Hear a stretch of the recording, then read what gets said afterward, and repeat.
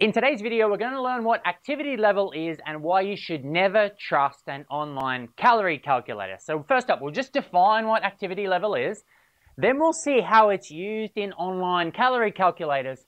And then finally, I'll show you some real data and why this kind of invalidates the accuracy of calorie calculators and why you should be very, very skeptical about any estimate you get from an online calculator.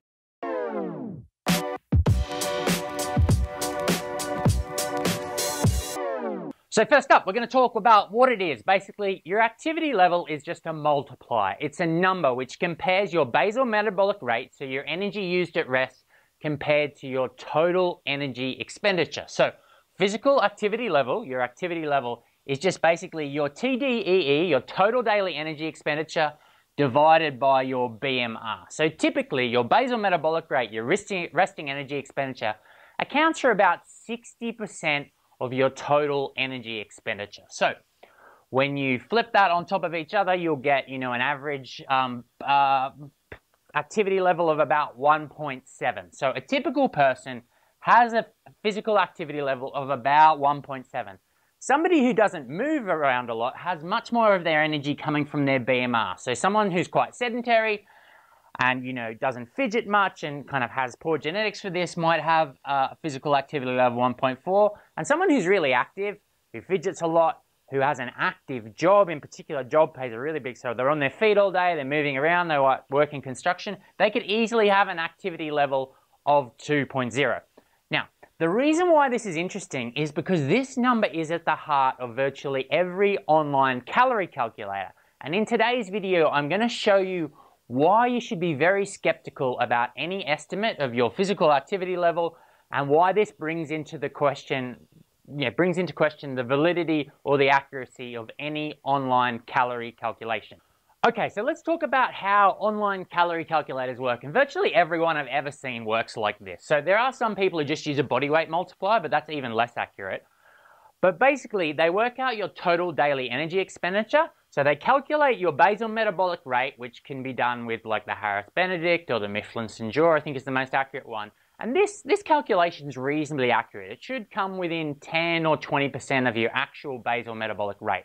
But the problem is, what they do is they take that number, so say your BMR is 1600, and then they multiply it by this activity multiplier, and that gives you an estimate of your TDE, your total energy expenditure. Then they apply a deficit to work out what you want to lose weight. The problem with this is the physical activity. This activity level, people are making absolute thumbsucks about what this number is, and basically they've used the same multipliers out of the textbooks for 30 years, and this is what they come. So they say someone who's sedentary is 1.2. Someone who exercises a little bit is 1.375. Someone who is moderately active with their exercise is 1.55, very active 1.7, and extremely active 1.9. And you are just supposed to guess based on how much exercise you do. But this is a dramatic oversimplification of what actually plays into your activity level, because a lot of it is genetic. What's your posture control like? How much do you fidget? These play a big role. Then you've got your workplace energy activity, which is a huge, huge part of your physical activity level. And unless you're doing a lot of endurance exercise, the amount that you exercise is actually not the biggest player in this activity level. So these simple multipliers are very, very simplistic, and how anyone is supposed to know what these numbers are in any form of accuracy, I literally have no idea, because to actually work that out, you would need to have your metabolic rate tested in a chamber, and then you would need to have your total daily energy expenditure from some doubly labeled water testing, which is extremely expensive and only really happens in laboratory testing. So basically, your physical activity level, you're never really going to know. If you track your calories pretty accurately and make a decent estimate of your BMR, you can kind of reverse engineer it. But even then, that's going to be super inaccurate. And you simply need to understand this, because what I'm going to show you now is these calorie calculators, they are just kidding themselves when they're giving you a number. Okay, last up, I'm going to show you some real data. So basically, I grabbed an appendix out of the dietary reference index in America, and I reversed engineered it from the basal metabolic rate and total energy expenditure to work out what some real activity levels look like. And the interesting thing for me is, people will tell you that activity levels are constrained between 1.2 and 1.9. But when you look at a true data set, you'll see that they are all over the place, from 1.1 up to 2.5. And actually a good 15-20% of the sample is beyond 1.9, way out over here, beyond 2. People are a lot more active than people would have you believe when you look at the calorie calculators online. And what we see is typically it's kind of a bell-shaped distribution with a bit of a positive skew. So basically the mid-range is about 1.7. If you're below 1.4, you're probably in the 10-15% of the lowest activity level. And then if you're above 2.1, then you are very active. You're in the kind of top 10-15% of activity. And that's how it looks. The whole point, this is a very simple video. The whole point is just never, ever, ever trust a calorie calculation. These people, you get these macro calculators, these online calculators, and they will say, they'll shoot out that you use 2,761 calories. And this, honestly, this number could be plus or minus 500. And that's the really important thing to remember.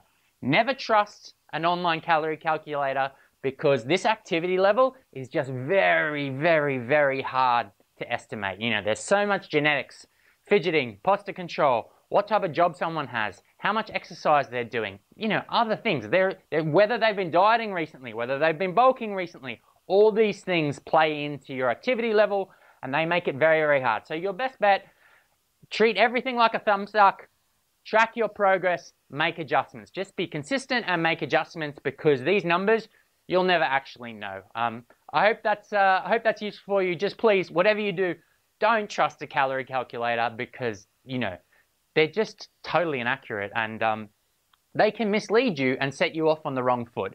You just need to track what you're doing, be consistent, and then make adjustments like, everyone who's serious about their physique does. I hope you enjoyed that. Yeah, chuck your numbers below. Tell me if you've got a better method for calculation because I use my own and, it's not easy. I would never pretend to be accurate. Yeah, chuck your comment.